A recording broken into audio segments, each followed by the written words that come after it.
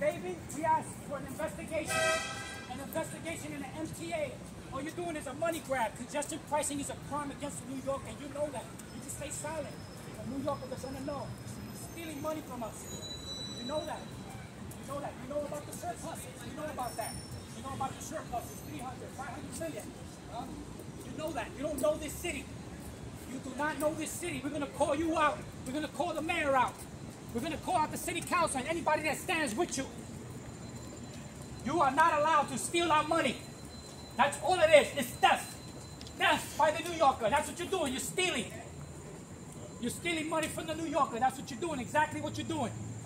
You can be quiet all you want. We're going to call you out. Today, tomorrow, forever. That money belongs to the New Yorker. Don't go there and lie. Don't tell no lies. We want the MTA investigated.